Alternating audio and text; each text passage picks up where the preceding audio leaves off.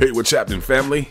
25 minutes after the hour, you're in tune to the all-new O City FM HD. We are the people you know, the music you love. Real radio is back.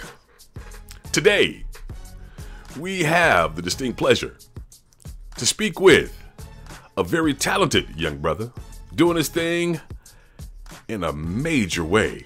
Put your hands together for Mr. Shondo Blades. What up, what up, what up? How you doing, big dog? My guy, what is up? What is happening? What is the hap? So, my brother, Man. Tell me what's going on down in Flexus, Long Beach, all the way to Texas. What's going on in Texas, man? I love it, man. I'm taking over Texas. That's what's going on out here, man. You know what I mean? We're really excited about the projects we got going on. Texas is just looking real good right now, shining like the star that it is. Okay. So, how did you get into this entertainment game? Basically, I'd like you to tell the people who you are, introduce yourself to the Oklahoma family, if you will. Man, I'm Shondo Blades, a.k.a. the Outlaw General. You know what I mean? And I got into this game. It's a crazy way that we're actually here where we are now, but it went through professional cage fighting to acting, and then now the music is just wrapping it up in a nice bow around a Christmas present for me. So that's what my background is. It went from cage fighting to acting, and then now we're doing the music thing, man. And the whole goal is to take over the state of Texas immediately. So how did you get off into cage fighting? Were you a WWE, WWF fan growing up? Nah, man. You know what? I didn't even watch wrestling that much growing up. I'm really watching more of the interviews and stuff now just because I find it interesting than when I actually when I was a kid. But I came from playing college football. Once I got to the end of that, I really didn't like people being in control of the outcome of my future. You know what I mean? That's what it was with coaches. Sure. I played football from the time I was 3 years old. So where did you play? Where did you play football?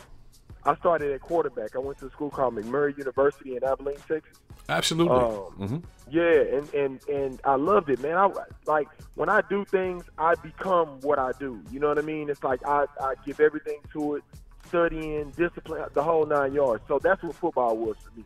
And the thing about it was is that once I got to the end of my college career and it got time to move on to the next level, it's just something switched in me, man, as far as when it came down to listening to other people. I've always been a coachable person, but when you start to get older, you start to realize that it's more going on in people's motives than just you succeeding. You know what I mean? You got a lot of different politics and all that stuff going on. So I was like, man, you know what? I want to do something where I'm in total control. And when I started looking at fighting, I had never had any previous experience fighting. So I started looking on YouTube. And I would take the moves on YouTube, and I would go to gyms and try it out on people. Okay, all right. Yeah, all right. And before you know it, I'm in the cage. You know what I'm saying? And I took my first fight with no coach, won the fight in a minute, 30-some seconds. And guys were just like, man, this dude is for real. And it was just because I applied the same discipline that I had in football and everything else to what I did with cage fighting. And so we come up on I think it was my fourth televised fight. And one of the guys that was calling the fight, his name is Boz Root. He's one of the godfathers of MMA. If anybody or any of your listeners have, followed mixed martial arts. So I go down to his gym. He invites me to his gym in L.A. to come out and train. I come out and train, and while I'm there, he's from Holland, so he's got an accent. You know what I mean? So he's like Shondo, man, I think you got something. I'm like, man, I think I got it too. So in 2 weeks I was down there in L.A. because he was telling me, he's like, man, your personality and everything, I think you'll do well on camera. And at that time, he had just come off a movie with his name, the comedian Kevin James, who plays on King of Queens, or played on King of Queens. Absolutely, yes. Yeah, so he had just done a movie with him called Here Comes the Boom, where it's basically a middle school teacher, I believe it was, training to become an MMA fighter to raise money for the school. So he was in this movie with Kevin James, and he was just coming off of that. But he was just telling me, like, man, your personality, man, you really excel at this. So I go out to L.A., I get casted on a show in about 3 months on ABC, which is the executive producers from The Lord of the Rings teamed up with the producers of The Amazing Race, and we did a show called The Quest. Flew to Vienna, Austria for 10 weeks and shot it, and it was super dope, man. And after that, I got a lot of different opportunities that came my way. But when I was sitting in these meetings, it just felt like the leverage just wasn't in my favor. Not only because I didn't have a lot of different big projects under my belt, but because it just felt as if, you know, in Hollywood, if you don't bring your own audience with you, a lot of people that are creating this stuff feel like they're doing you a favor because they're exposing you to the audience, whether that be the ABC audience, the Disney audience, the Marvel audience.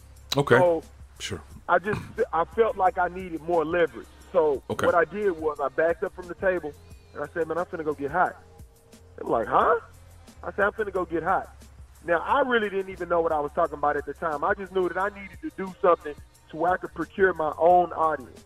And so when I left that table, it was just fixed in my mind. I need to become an artist, and not only become an artist, but become an artist to where when you look at me, you already see a movie.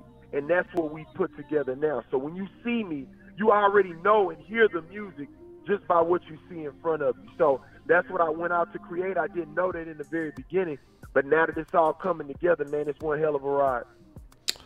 Outstanding. So if you weren't doing MMA and acting, what would you be doing right now?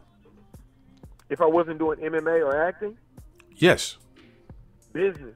I have 52 patents to my credit. They're all in the combat fitness space. And that came along because while I was cage fighting and learning the cage fight, I started thinking of things that would have helped me along the way to get to the spot that I was at faster if I was a beginner all over again. So I created a product called a Jabber. I got a patent on that, and different other items in the combat space. So if I wasn't doing acting or I wasn't doing music, I'd definitely just be carrying out the business. And that's what I'm doing now by bringing it all together.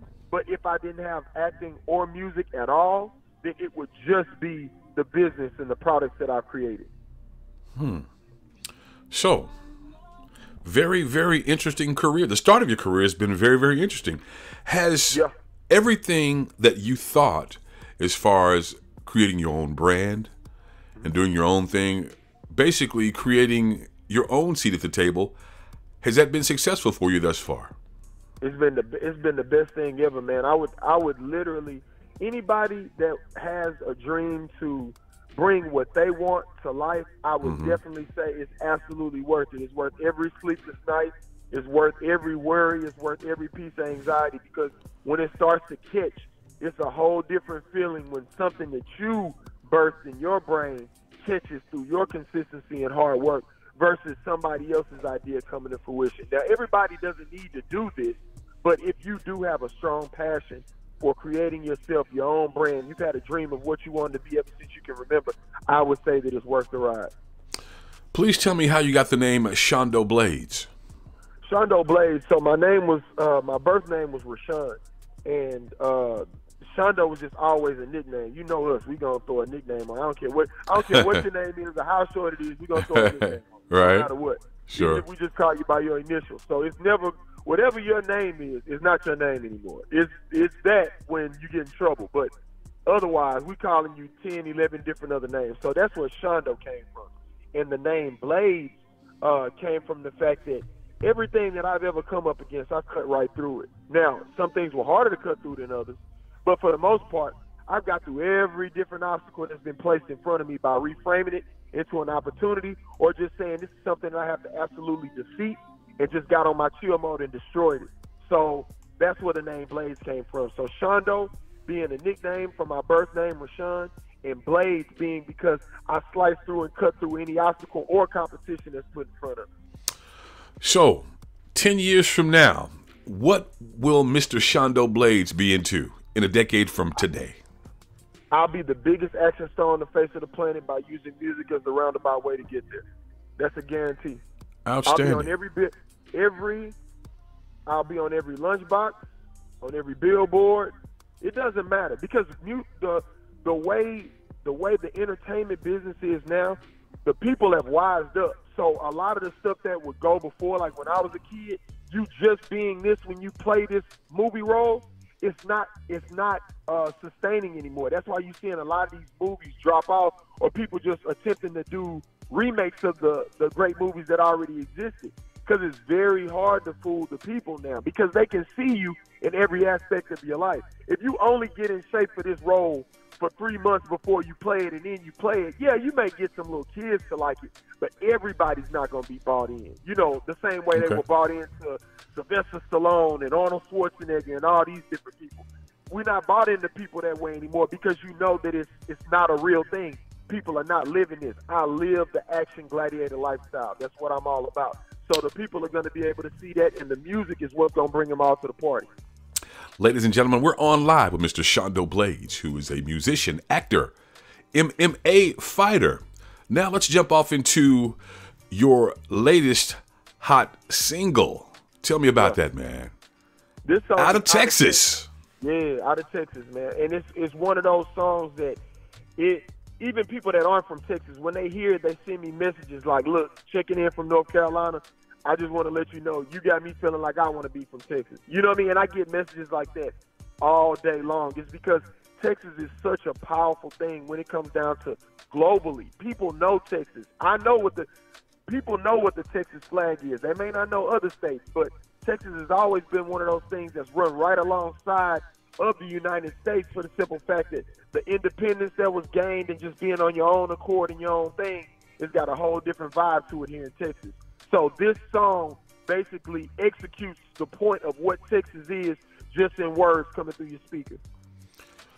So musically, who are some of the artists that you'd like to work with?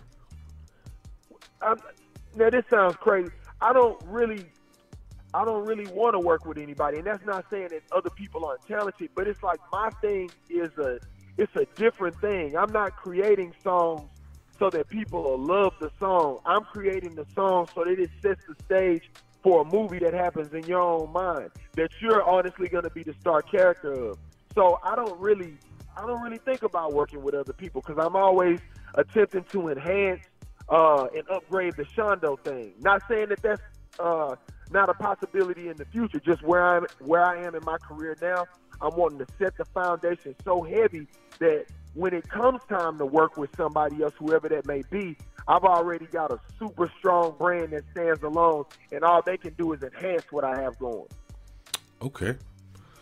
So, when you were a young man envisioning doing this, are you doing what you thought you'd be doing when you were a shorty?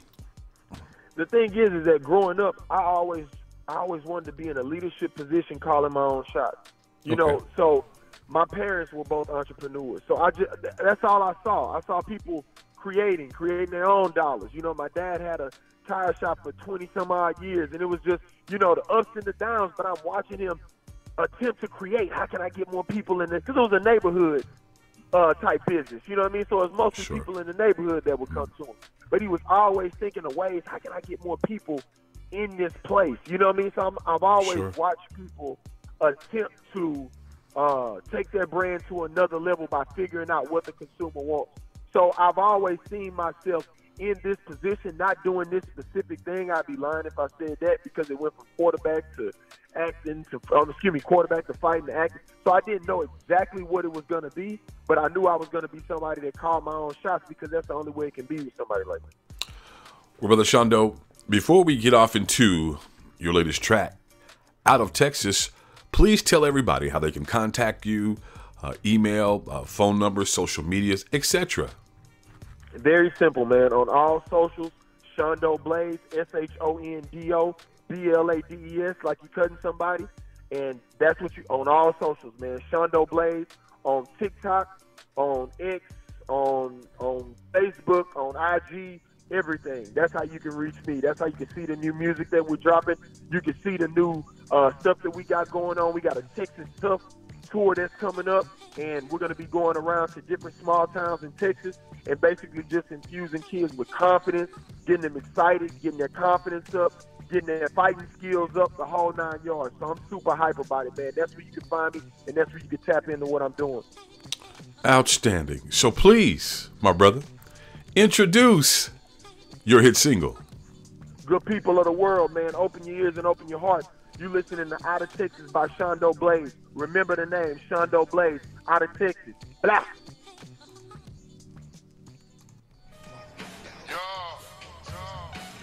I'm from Texas, man.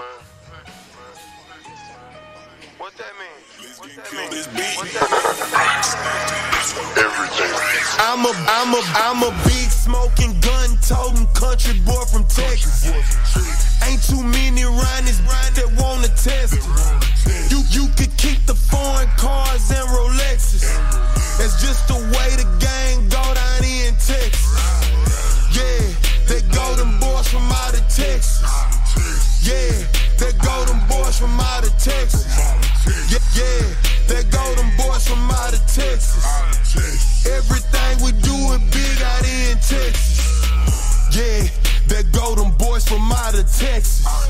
I say it loud because we better than the rest. We mix the sauce with just a little bit of finesse. Now that's somebody that you never wanna test. Yeah, they go them boys from out of Texas. Yeah, they go them boys from out of Texas. Yeah, they go them boys from out of Texas. Everything we do is big out in. I'm a big smoking, gun toting country boy from Texas. Ain't too many around this brand that wanna test it. You could keep the foreign cars and Rolexes. That's just the way the gang go down in Texas. Yeah, they go them boys from out of Texas. Yeah, they go them boys from out of Texas. Yeah, they go them boys from out of Texas. Everything we do is big out in Texas. Yeah, they go them boys from out of Texas.